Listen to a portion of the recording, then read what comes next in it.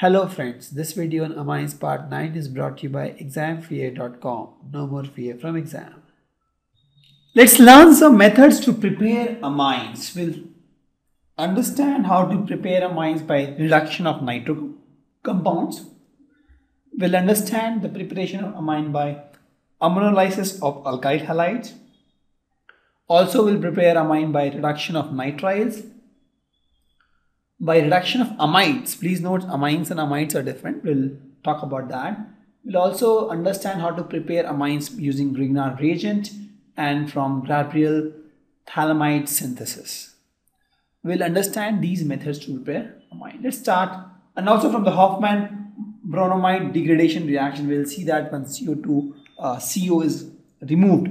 We'll talk about these. So we'll talk about these methods to prepare amines. Let's start with the first method, that is reduction of nitro compound. So you see the way it works is, so I have a nitro compound,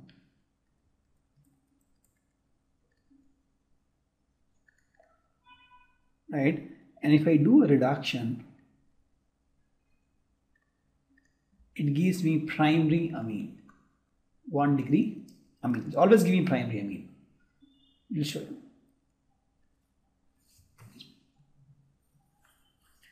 And there are two types of reduction actually. One is the chemical reduction. So reductions of two types. One is the chemical reduction.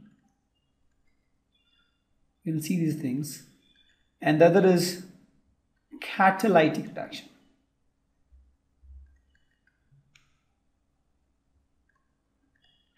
So when you talk about chemical reduction, we generally use tin, iron and HCl, this kind of things we use. If you want catalytic reduction, we use hydrogen and we pass it over a nickel catalyst or PD catalyst. So we use catalyst here. This is my catalyst, correct?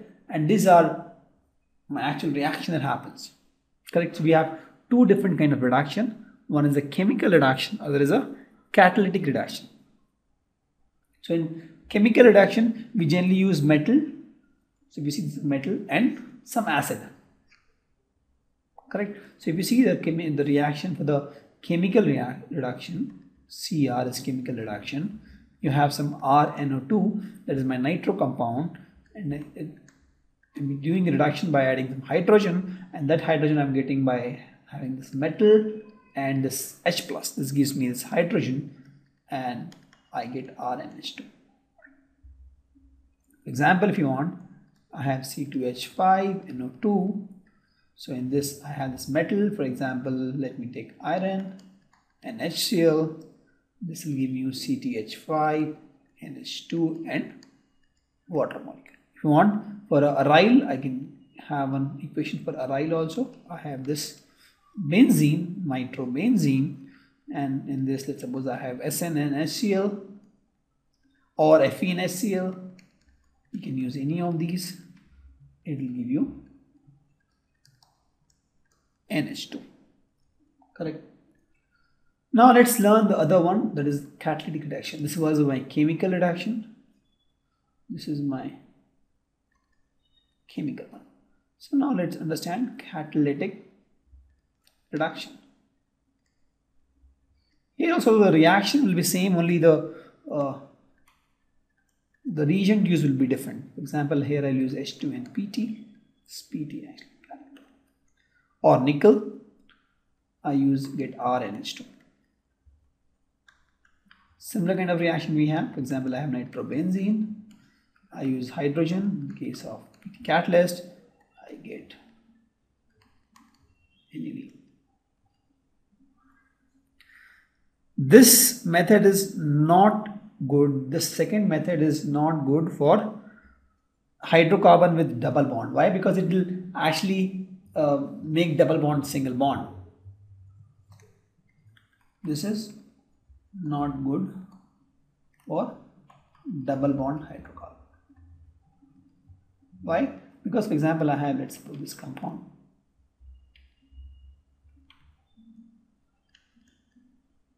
Correct. So if I do catalytic one, what will happen is I'll get something like this. So this double bond will go off. Correct? So this method is not good for double bond. So in that case, this method is prepared where I have a metal and an acid. And this is always, but this method is preferred for aromatic.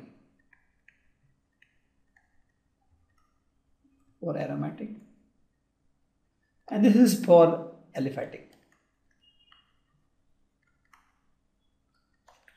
Because in this case, see, we use, for example, Fe and HCl combination. Correct?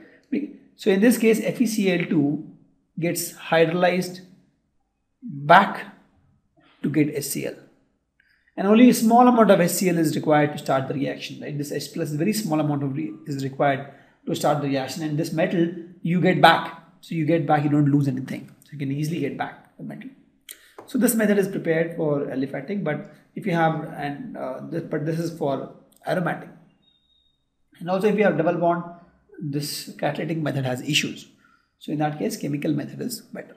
So there are two kinds of reduction. You can either reduce using chemical ways, that is you have metal and acid, or you can use the catalytic way where you have a hydrogen gas and some metal surface. We have seen this kind of reaction where we have a metal surface, right? And you have hydrogen gas.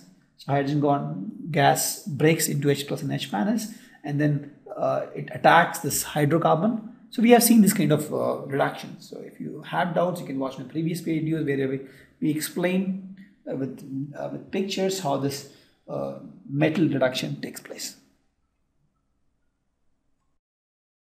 Thank you.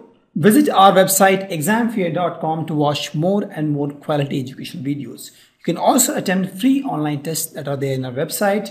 You can also get access to tons of free study materials, and you can also find free tutors and mentors in this website. Thanks a lot for watching.